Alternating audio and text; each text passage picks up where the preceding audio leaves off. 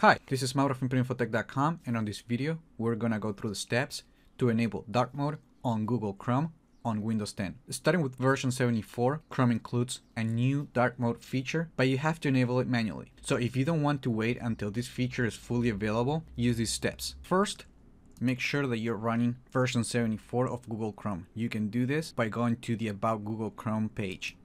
Once you verify that you're using version 74, close Google Chrome, and then right-click the shortcut that you use to launch the app.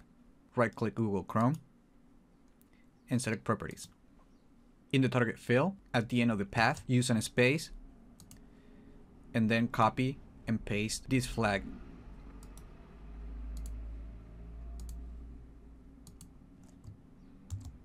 Click Apply, click OK, and that should enable the dark mode on Google Chrome.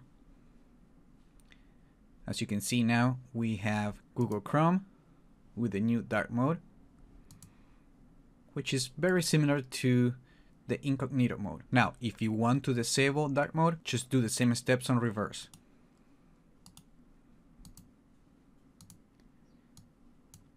On the target field, delete the flag,